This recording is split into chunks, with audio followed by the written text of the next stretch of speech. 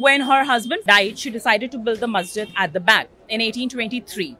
However, nobody accepted the masjid and simply the locals started calling her as Rundi Ka Masjid.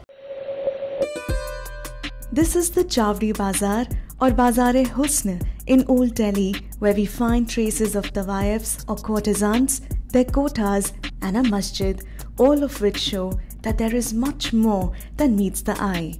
Tawaifs, of course, they were entertainers. Of course, they were known for their singing and dancing, but they were beyond that. Tawaifs, since they were interacting with the emperor, with the noblemen, had a lot of resources at hand. They were financially very empowered, and because of it, they had a strong say in the society. They were very much respected by the dargahs. In fact, Tawaifs fund भी करती थी दरगाह के processions को, मस्जिद की कई बार processions को, because they had money. Mubarak Begum, one such nautch girl from the 19th century, refused to be called a mistress or a prostitute. At the age of 15, she came to Delhi from Pune and fell in love with Sir David Ochterlony.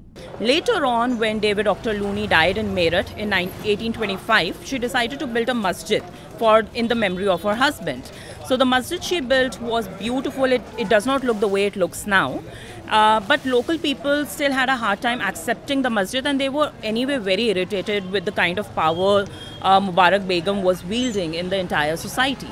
So they started calling it Rundi Ka Masjid, almost like an insult, because Rundi itself was a very inferior class of Tawaif. They were not as high as the Tawaifs. But obviously later on this masjid got its due respect. It took 200 years. In fact, during pandemic, when the masjid got destroyed a lot and the middle dome got completely broken down, it was then that all the historians and art scholars started talking about the importance of Tawaifs and Mubarak Begum Masjid in the society. And the title again, now the masjid is known as Mubarak Begum Ka Masjid. Tawaifs came from three backgrounds. Either they were young widows, because at that time, when you were a young girl, you were married to a very old guy and they used to generally pass away. So how will you become financially independent? Secondly, these were the women who were coming from abusive households.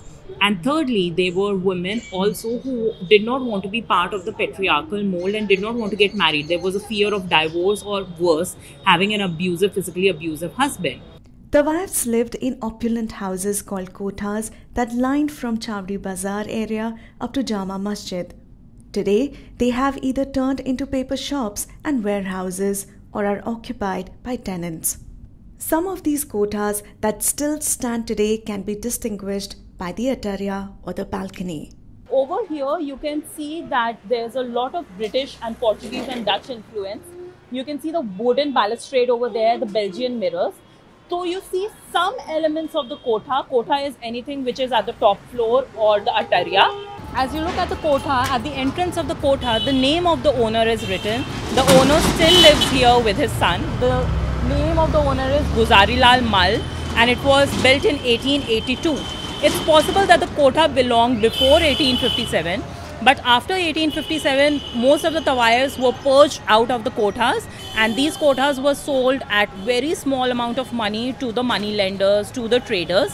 These Tawaifs, they also were very supportive of each other. It was a very matriarchal world. So women over here protected each other. It was about sisterhood. It was about being sexually, artistically and financially very empowered and not being dependent on any man.